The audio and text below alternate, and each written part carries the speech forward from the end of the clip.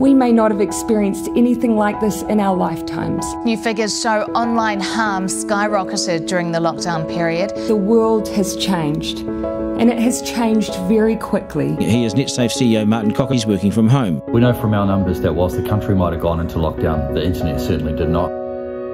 Joining us now is Netsafe's Martin Cock. Good to talk to you.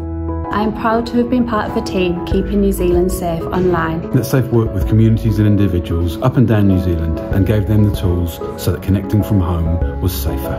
Like thousands of Kiwi kids, Lucy and Johnny are learning online from home. Parents and the wider community needed support, and they needed it quickly. Listen up, mums and dads. Netsafe has made a toolkit to help you with digital parenting in this rapidly changing world.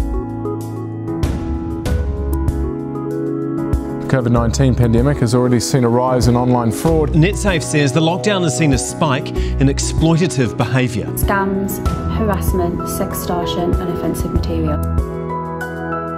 The unique opportunity to study the impact of this event, and we found a significant increase of unwanted digital communications.